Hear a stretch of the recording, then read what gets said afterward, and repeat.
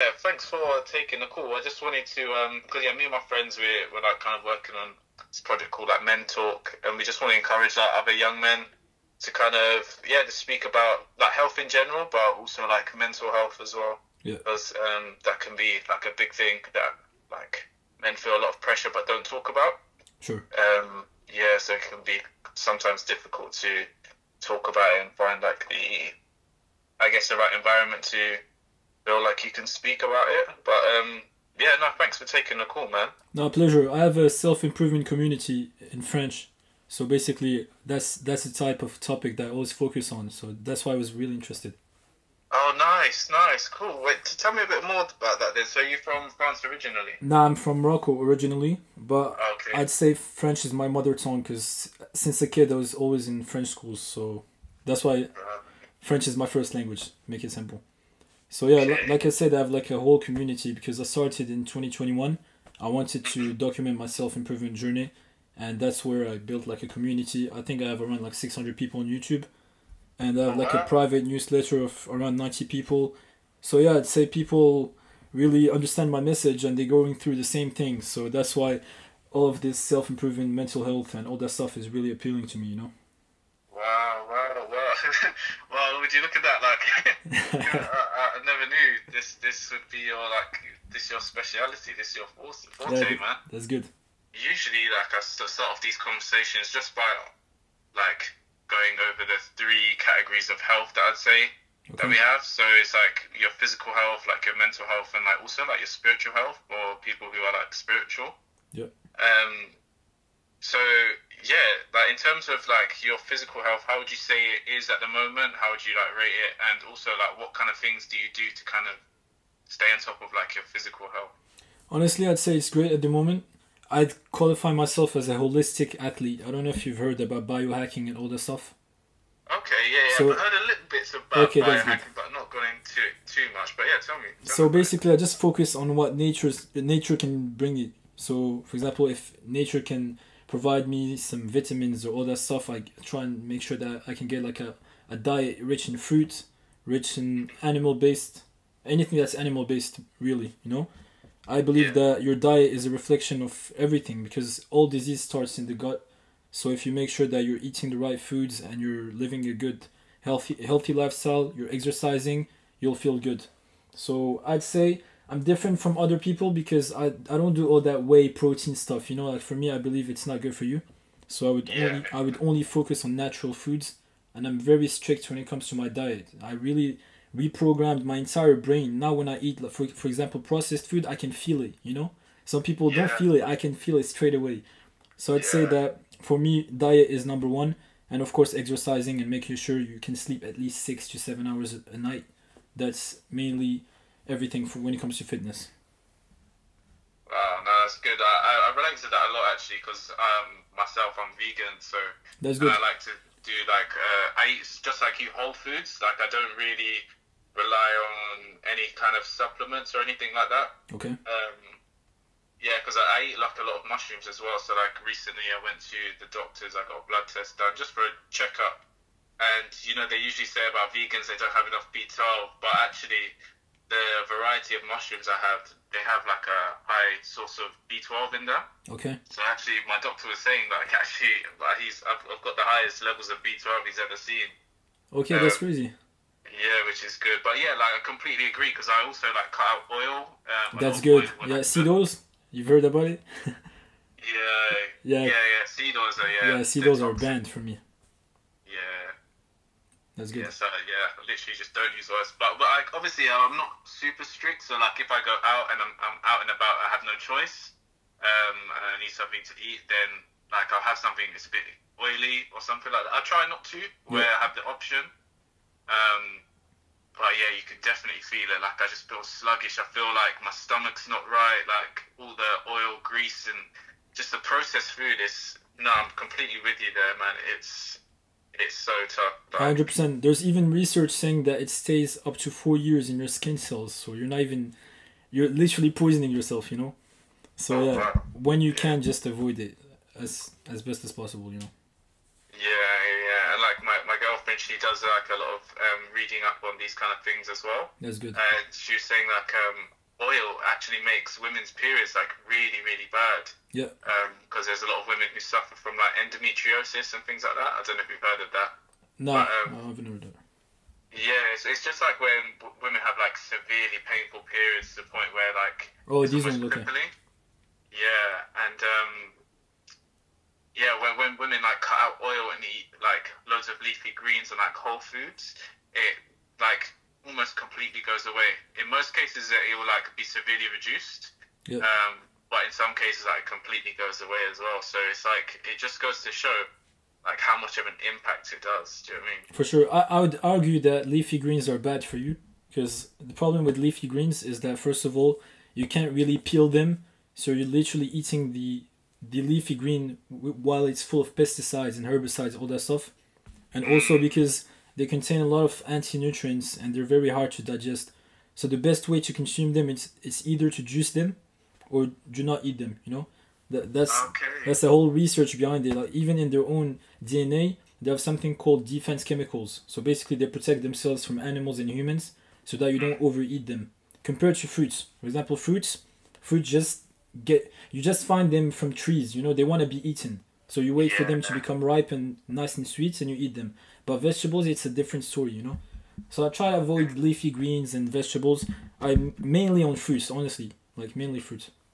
Yeah. Okay. Like, I never knew that about leafy greens. So Yeah, do you not feel bloated when you eat leafy greens? Or like green vegetables? Sometimes I don't eat a lot of leafy greens. I'll be honest. Okay. I don't eat a lot of them. Not by like I didn't make a conscious decision to not. I just generally don't eat them that often. Okay. Because most of the girls would say, yeah, I eat salad every day, I don't understand why I'm bloated and stuff, and they never question it, you know? But when you do your research, you're gonna find that they're not the best thing for your gut health. Fruit, there's nothing better than fruit. So yeah. Yeah, no, I eat a lot of fruit, to be fair. So, That's good. yeah, no, definitely with you on that one. Yeah, so you say I can tell you take your health like very seriously. 100%. For me, diet is everything, and I'm not gonna make any exceptions, you know? So I'm really strict when it comes to diet. Nah, that's good. That's good. How long have you like been taking your diet seriously? To this point, I'd say a year, but it was way back then. But I wasn't really strict, you know. Way back then, I would be like the average gym guy, for example, eating healthy and training. But now it's really biohacking properly, you know. Yeah. That's good. Are you into like a lot of Andrew Huberman and stuff? I've heard this name somewhere, but I don't think I've watched any of his vids or something. I follow a doctor called Paul Saladino. I don't know if you've heard about him. No, I've not heard of him. So he basically is a doctor with lots of certificates and stuff, and he focuses on an animal-based diet. And this is what truly opened my eyes, you know, because it was something so new that I was like, okay, I'll try it out, and the result was so damn good. So that's how I live now, you know. Ah, that's good. That's good. Exactly. If you found something that works and you've seen the tangible benefits of it, like you'll really stick to it. I believe in experiencing stuff, you know. I don't like theories. I want to experience stuff and see what's best for me. Yeah, exactly. That's really good. That's really good, man. It's kind of given me more motivation to like also, research more about foods and like how we can, like you say, biohacking. Love it. That's good. Yeah, that's good. And then, alright, so then the next topic is like, how would you say like your mental health is, and what kind of things do you do to try and take care of it? I'd say at this point, since I've already told you, I have a self-improvement community, so they went through the same thing as me. I'd say at first I would isolate myself and be hard on myself and try to understand the harsh reality of the world and stuff. But it's a whole process, you know, when you go through that phase where you're alone and you think that you should only be alone, you should be that lone wolf, you know? You have to go through that process so that you understand that the world is not really like that, and that you need to speak to people, you need to inspire people, be around them, experiment new stuff. So I think that at this point, I'm really comfortable when it comes to socializing and when it comes to seeking value and adding value to people's life. But like I said, you need to go through that first phase where you're alone and you're depressed and you feel that no one is with you, so that you can understand that there is a solution to that. And once you start being around people that are ambitious and they want to change your life, that's when you'll open your eyes. And as you know, humans learn the hard way, so you really need to struggle and see it for yourself. And then I believe that your mental health will massively improve. Yeah, no, I agree with you because I've definitely been there myself to a point, like breaking point, and yeah, very much alone. You feel even though I was surrounded by people, I was completely like alone because I didn't share or talk about what I was going through, and try and deal with everything on my own. And yeah, I thought it worked for a long period of time. Even I got myself out of like a little rut I was in, a little quite a dark spell. Yeah. And I got myself out of it. But actually, I found out like a few years later, actually I wasn't completely over that, and I needed to open up and share and like kind of let it out, so that it couldn't like hold me back anymore. Do you know? Yeah. Yeah. I believe that opening up is good, but you should do it to, for example, your parents or your brothers. You know, when I say brothers, it's true friends. You know. Yeah. Because it's a risky thing to do. Close people, like the people that are there to help you and support you and 100%. and encourage you, and also like sometimes give you the hard truth you need to hear. Also. Of course, like I said, when you're surrounded with people who are ambitious and who see the world as it is, you can only improve. You know, because even as a man, you're gonna be like, oh, okay, I'm left out now. I can't be like this. You know, I need to make sure to adapt and evolve and be like them. So yeah. Yeah, I'm really enjoying it. It's actually very much like very switched on and very, what's the word I'm looking for? Like quite conscientious as well. Yeah. Yeah, so no, it's good to speak to you. Same. But interest, like how old are you actually? I'm 22 now. 22. Wow. Yep. Wow, you have the maturity of somebody much older than you. That's what they usually tell me. But yeah, it's a process, you know, like sometimes you have to see the world as it is and you have to grow as fast as possible and make sure that you're doing the right things. And I believe when you do the right things and you follow the right people and you inspire people, you can only grow and be older than your age, you know? You cannot just be that kid who plays video games and does nothing of his days. Yeah, exactly. That's like, I think, I don't know, I have other views on this, but I think that's the biggest trap that, I don't know, whoever created the trap has put in place in today's society. And it's a tough one. It's a tough one, really, and it's quite sad the way that a lot of the world is at the moment. But yeah, that could be like a whole another conversation that we could get into. For sure. Yeah. Yeah, and then the other topic I like to touch on, if people are spiritual or religious or anything, is like, how would you say your spiritual health is? Like, how is your spirit? Well, I'm a Muslim, so basically my religion is, let's say, a little bit strict, but strict in a good sense, because you're always reminded to be grateful. You're always reminded to pray to God. So I believe that when you understand that this society kind of needs God, you know, you can only be a good person and try and do good and make sure that you never create useless problems. You never create like useless division and oppositions and stuff. So I'd say when you know about your religion and when you know that you have to be a good person, you can only be good inside. And I believe that for someone who has everything on earth but doesn't have God, doesn't have spirituality on his side, he will always have this empty thing in his heart and he will never know how to fill it, you know? So I feel like when I pray every day, when I make sure that I pray my 5 prayers, I'm grounded to earth and I'm a good person generally and I'm very conscious of my actions. I'd argue that being a Muslim is being conscious of every single action and knowing that you'll be held accountable for it. So that's why I believe that my spirituality and my mental health, even when it comes to religion, is pretty solid. That's really good. That's really good. No, I'm very happy to hear you speak like this, actually. Because, especially like I know age is just a number, but like even for your age, that's such a good mindset to have, and even putting God first, like that is so important. It is, and it's something that a lot of people, and I say especially a lot of young people, just don't have or don't want anything to do with, and yeah, then they wonder why they're stressing about all these material things, all the things of the world.